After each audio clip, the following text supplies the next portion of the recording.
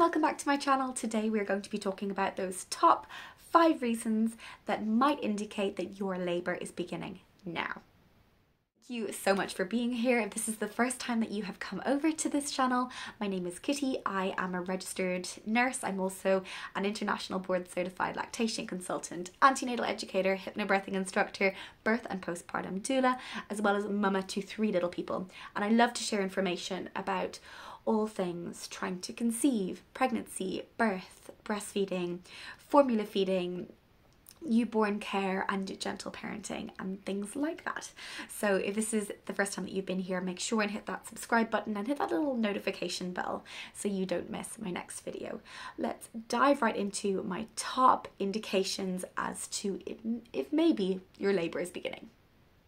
Okay, so my tip number 1, or my reason number 1 that might be an indication that you are beginning that early labour phase is an instinct or a desire to want to go inwards, to shut out the outside world, to do a bit of nesting, to cozy up your space, and to stay away from all of the barrage of questions from the outside world. When is baby due? When are they coming? How overdue are you? Do you think that you might have your baby tonight, tomorrow, the next day? All of the questions can be really irritating, but also it's a really lovely indication for you if you want to just step away from the chaos of everyday life and stay at home, cozy up, get into bed, maybe do a little bit more nesting around your house, making your house cozy and safe for your baby to be arriving into. It's a really lovely indication of that feeling of wanting to go inwards, that labour might be beginning. Oftentimes this is also associated with a really big release. So whether this is a fear release, whether this is a lot of crying, just a huge emotional release, maybe there's something that you have been battling, whether it's in your family life, in your relationship, in your welcoming of this baby, because we know that positive or sort of toxic positivity is very real. It's not always we're super excited to meet this baby and that's it. Sometimes there is fear there. Sometimes, particularly if this isn't your first baby, we have other feelings around how birth might be or how it has been previously, how our ability is going to be as a mother, how our relationship might change, and knowing that those feelings are so okay and that it's normal for us to have this wave of big emotion just prior to us going into labour is so okay. Let it come, let the tears flow. That big release can actually be a huge indication that labour is beginning, but also a really lovely crux at the point at which labour can then unfold really beautifully. So let it go, shake your hips, do a little bit of fear release, and let's let labour roll on. Another much more like physical way that we can tell if labour is beginning is a change in your bowel habits or bowel pattern. So if you normally go to the loo maybe once a day and you're noticing that you're having more frequent, maybe loose bowel movements, this can be your body very much emptying the passageway, clearing the runway prior to birth actually beginning. We believe that this is due to the sort of cocktail of hormones that is released in our body, and one of them has a really nice softening, loosening impact on not only our joints but our ligaments, creating space within our pelvis for our baby to be able to navigate that. And that softening effect also relaxes the smooth passages of muscle in our bodies. So that's where we often have the evacuation of bowels. So diarrhea, loose stool can be an indication that labour is beginning sooner rather than later. So my next indication that labour might be beginning is an increase in those Braxton Hicks contractions and or an increase in lower back pain. And both of these tend to go hand in hand, whereby we consider any sort of impact that's happening there, whether it's movement, maybe there's an increase in pressure, to be a change that is positive when it comes to baby moving down and getting one step closer to being out. So as our baby enters the pelvic inlet, that initial portion of our pelvis, I should really have gotten my little plastic pelvis while I was doing that demo, we know that we associate that with an increase in lower back pain, aches, as well as an increase in those Braxton Hicks contractions. So with a Braxton Hicks contraction, the difference between that and sort of an early labour contraction is that with these lovely, so we have sort of longitudinal fibres and then cross-sectional fibres and this lovely bag of muscle that is our uterus, and our muscles contract and relax like that with the Braxton Hicks, with little to no change being made to our cervix and little to no change made with babies' movements in terms of moving them downwards. However, with these early labour contractions, or more intense kind of that Braxton Hicks contraction, what happens is they begin at the top, this lovely fundal layer, and almost as if you were icing, you know, a cupcake. You squeeze from the top to pipe the icing out, or you're getting the last little bit out of a tube of toothpaste, and we squeeze from the top, we roll it up, and the pressure pushes the toothpaste out. Very similar to what happens in our bodies.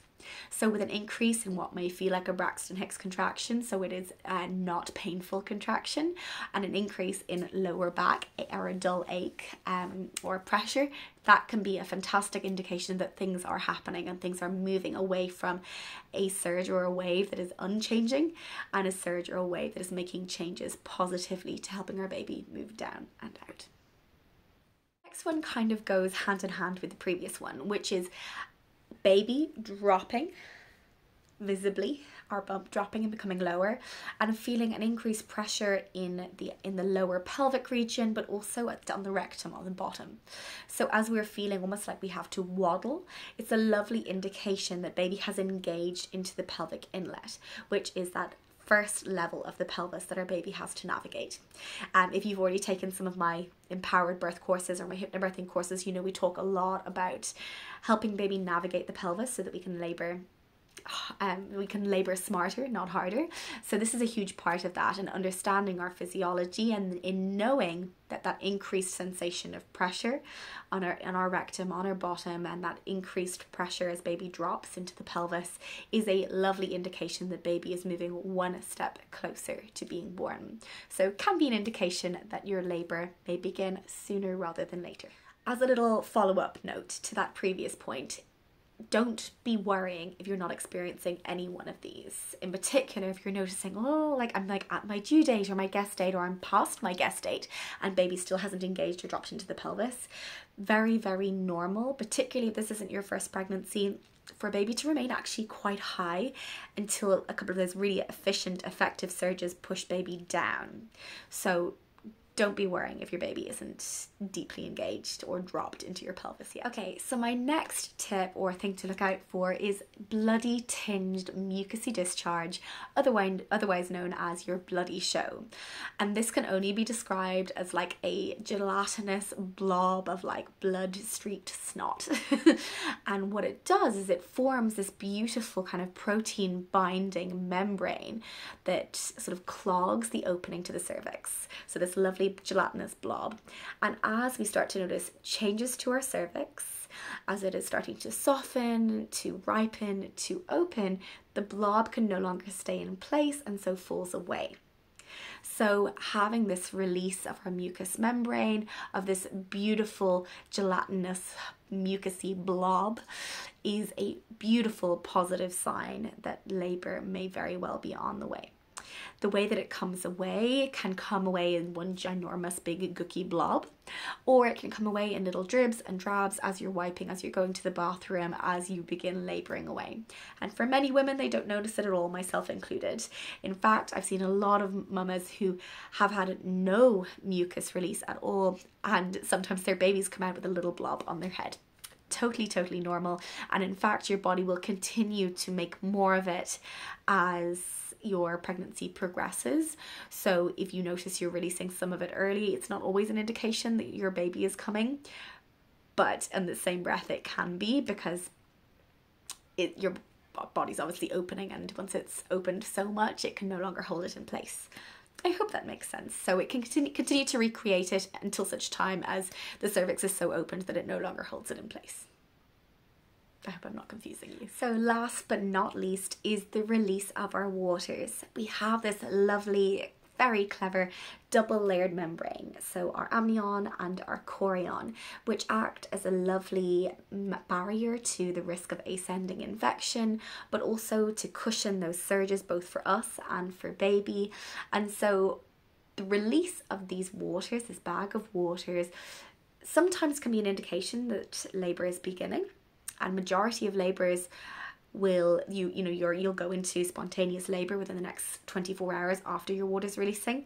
However, it is not all that common. So typically 77 to 90% of us will have our labor begin prior to our waters actually going ahead and releasing. So for the majority of us, if we were to allow ourselves to go into spontaneous labor with no interventions, our bodies tend to release those waters under the increased pressure as baby is coming down, generally when we're around 8 to 10 centimeters, and that is what is considered normal, and that lovely protective effect and it remains with us for the duration of that time. However, if your waters do release, it is something that you would want to check in with your healthcare provider for, just to see how you and how baby are managing with that protective barrier no longer in place. And it is, of course, an indication that your baby will be here sooner rather than later. I hope you found this video helpful. If you have any questions, make sure to message me down below and I'll get back to you, or join in on my next Empowered Birth course where we talk about this and so much more in so much more detail. And I do now have a fully recorded version that you can access in your own time. So go and check on my website to get the details for that below. I hope you're all having a beautiful day, and I'll see you in the next video.